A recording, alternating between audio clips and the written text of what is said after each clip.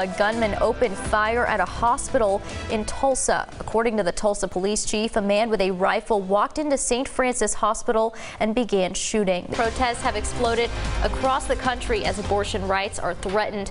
A leaked Supreme Court document says the justices plan to overturn Roe v. Wade. Well, today marks 1 week since a gunman opened fire at a Texas elementary school.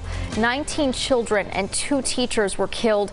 In the wake of yet another mass shooting, there's pressure to change gun safety laws in the U.S. And immigration will definitely be a hot topic in November's election. Just last month, Border Patrol agents reported nearly 240,000 encounters at the border.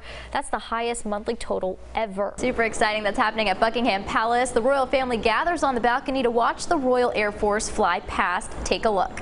Word counts. How many was that? It was 25. You know, 25? I could probably train up for it. You never know. Yeah, but that was pretty good.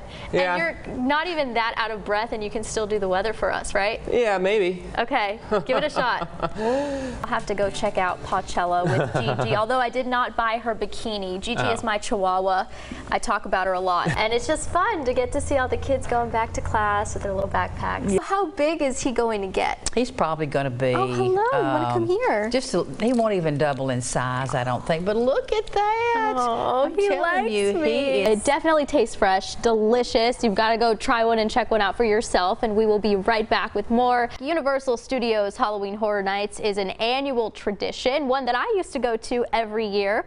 This year's event is even bigger with more fun, scares, and star power. And we've talked a bit about the emergency service burnout coming out of the pandemic. And it's not just nurses and doctors. The number of EMT workers on the decline right now. There's also a fall in people signing to become an EMT. Russia is announcing a strategy change that some see as the most tangible sign yet of progress towards de-escalation in Ukraine. Internet scams are on the rise, constantly changing their tactics and disguises. I investigated how these scammers think so you can avoid losing out on money or worse, losing your identity. I hope you have a great start to your week. Have a wonderful evening.